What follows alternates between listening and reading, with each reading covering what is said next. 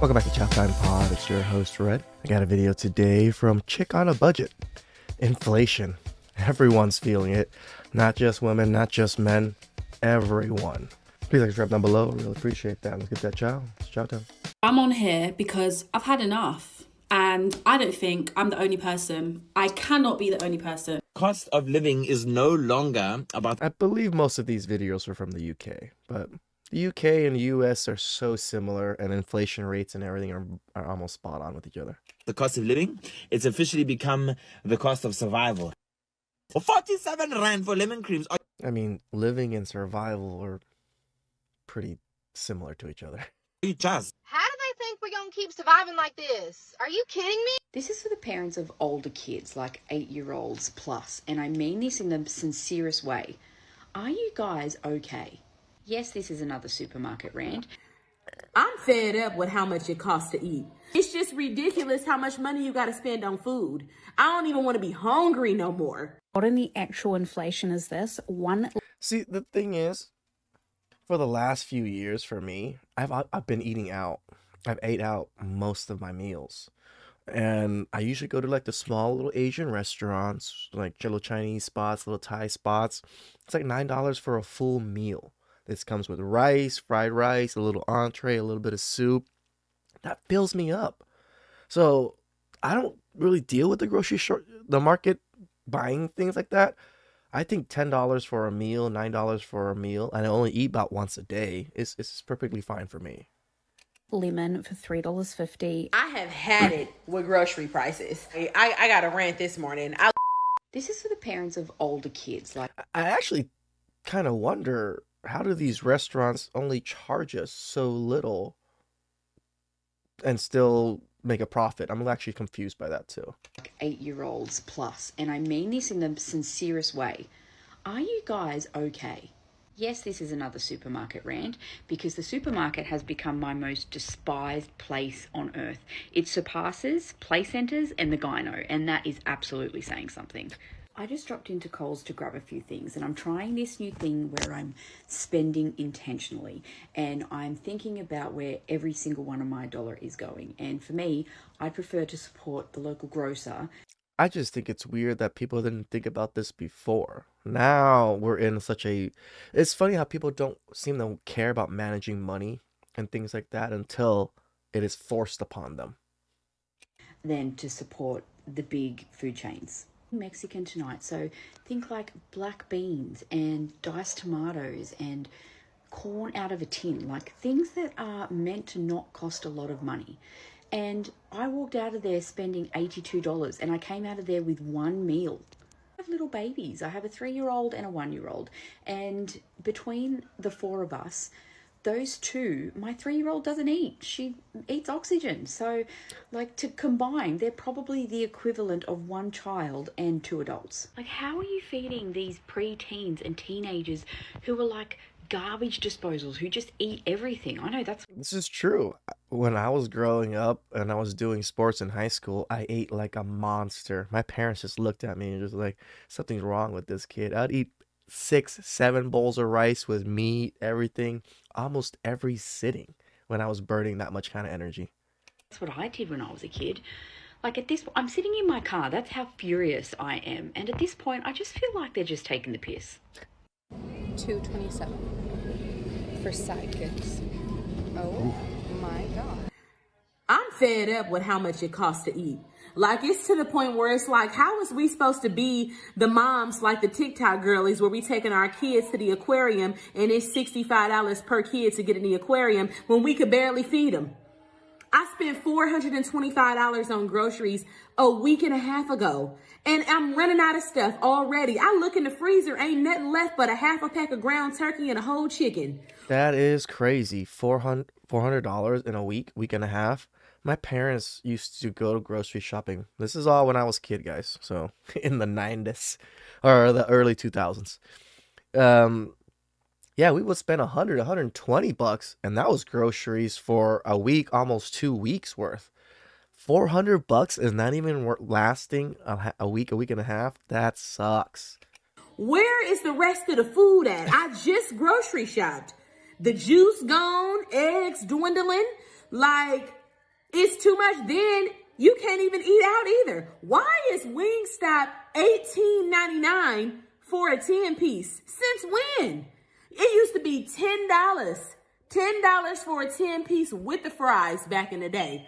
Yep. It used to be under $1 a wing. I do remember this. Now everything's like $2, $3 a wing, which is crazy. What is going on? Chipotle, $18. What was $18?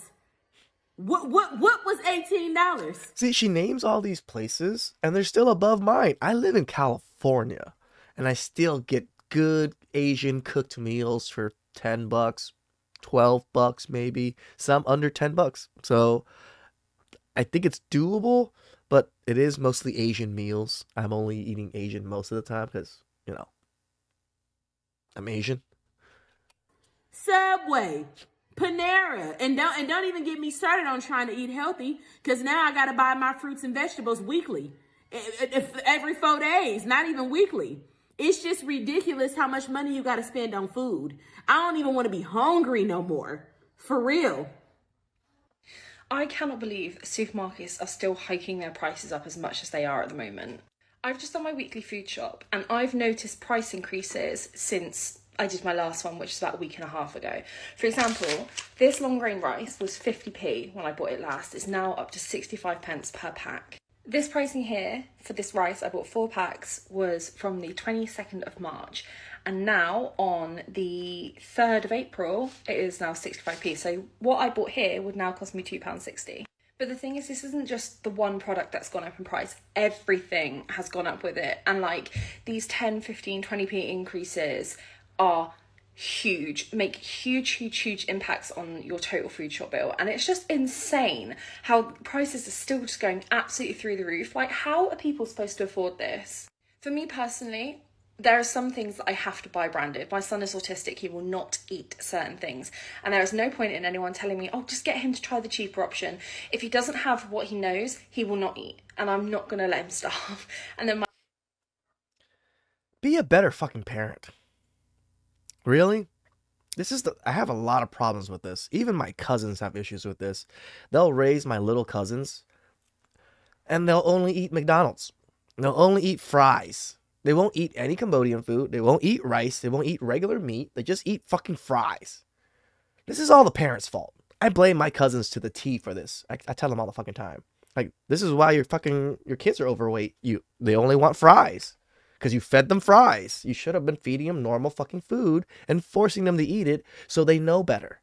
And they don't fucking become so privileged and entitled that I have to have this or else I'm not going to eat. No, you're a fucking kid. You eat the fucking food that I put for you or you fucking starve. That's it. I don't know, I'm harsh about it, but that's how I was raised. my youngest son is dairy-free, so I have to buy dairy-free alternatives on top of what I already have to buy already. So these things are just adding up so crazy in price. It genuinely frightens me that I have a family of 4 to feed and these prices just keep going sky high. Like, at what point is it genuinely going to stop? Because I don't think it'll be long until this white packet of rice costs £1. This loaf of bread I used to be able to get for 45p. It is now 85. It's almost doubled in price, and it's just, honestly, when is it going to stop? Because people cannot afford to keep going on like this. It's just... Anyone else in Canada finding it hard to work a full-time job, but knowing that that is not enough money to survive at all anymore, and you basically have to do a side hustle or there's literally no chance to get ahead, but because of your full-time job, you are so exhausted, you don't have energy to do a side hustle, but you know if you don't, you will never be able to buy a home, have a family, or even get a friggin' cat. Welcome to being an adult. I think men have dealt with this most of history. We just have to deal with it and do better and get the things that we need to get and make the money that we need to make. We're not allowed to complain. We're not allowed to bitch. Why? Because then we're seen as weak. And who wants to hear a grown man bitch about fucking grocery prices? But women, it's tough. You can actually live off a full-time job. You just live very minimal. I actually don't live off of that much income in a sense. I only spend maybe $1,000 on monthly bills, maybe a little bit more. and I spend money on food. I don't buy anything. I spend money on gas and stuff, but like just live very minimal. I only eat once a day, and I still work out. Sometimes I'll eat twice a day. That's just how I eat, though. I mean, it might be tough for other people to do that, but you just find ways to, cut some costs and live a more mediocre life. I think it's the mediocre life that people are upset about and can't seem to comprehend in their mind that they can live with that kind of money. They just can't spend as much and like be a little bit better with your money. Or is it just me? Because this isn't fun. Okay, you're kind of like every year going down while inflation's going up, just being like, that I agree. Help me. I have had it with grocery prices.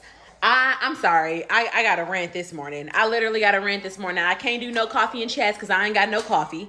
I am so tired of it not being no food. I literally just spent $338 on groceries 10 days ago, y'all.